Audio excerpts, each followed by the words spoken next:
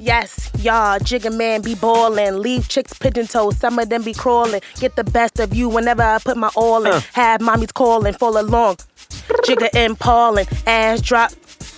Okay, I don't know what niggas mad because I brag about the cash I got, but I'm used to not having a yacht. I'm from the gutter and I ain't the type to ever chase your boss. I'm the type to interior decorate the watch. I'm the type to sling heavyweight on the block.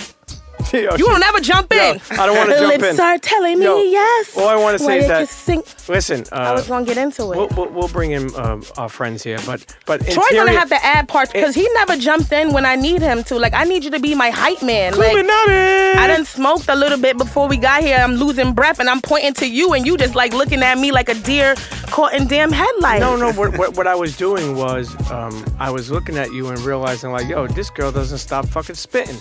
But then I was like, yo, I'll hit you with a couple of and a CHEA, and then I was like, yo, I'm not doing Maya was on that, like, you know.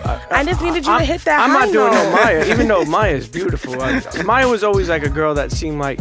Maya was the first Rihanna. She was the first rite to passage for the rappers. Like, if you didn't fuck Maya, your career was going nowhere. Yeah, but Maya looked a little chipmunkish to me, but I always found her beautiful. Like, you know, she didn't have a lot. She didn't have a fat ass. She didn't have, like, big tits or whatever, but she had that so body, sexy. and she had the moves. She was sexy. She was, like, the type where, like, if you got drunk and, you know, you weren't wearing a condom and then you just forgot to pull out, it wasn't a bad night. Just go to church on Sunday and things will be better. But, listen, internets, we're back at it. This is episode what? 9. Yo, let me tell you something. I told you, after a baker's dozen, I'm not counting no more. Yeah, because you're old. You're already starting to lose memory. You was like, what is it, 7? Like, no. I mean, I guess little bit. It's not about being old. I think when you have, kids and, you know, when you travel and you have like a wife and an ex-wife and child support. But anyway, Preacher Pete is not kicking off this fucking episode. This is episode 9. Well, internets, thank you for joining us. And episode 8 was beautiful. It was. Mikey with Mikey likes it. Yeah, I like that we had him here, and I just wanted to be different. It just goes to show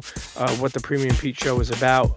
You know, Miss Lissa, I think it was a great chance for people to see, like, hey, like we said, not only is this a black guy selling ice cream, but this is just somebody else in our culture selling ice cream and really taking it to the next level. I'm happy you said that because I was going to say that to you. Like, as I listened back to it, I was like, damn, like, Pete really kind of like focuses on the fact that this is a black man selling ice cream, but there's not a lot of men or people other than Breyers or Haagen-Dazs or Ben & Jerry's. So whether he was black, white, or green, like there's someone brand new that's trying it, and Klondike is coming for his head because they done added new flavors. It's like they know now, ever since Hillary Clinton stepped up into place, it's a haywire for the ice cream people. Breyers is like collaborating with like Twix and candy bars, and they coming for him. But we gonna unite.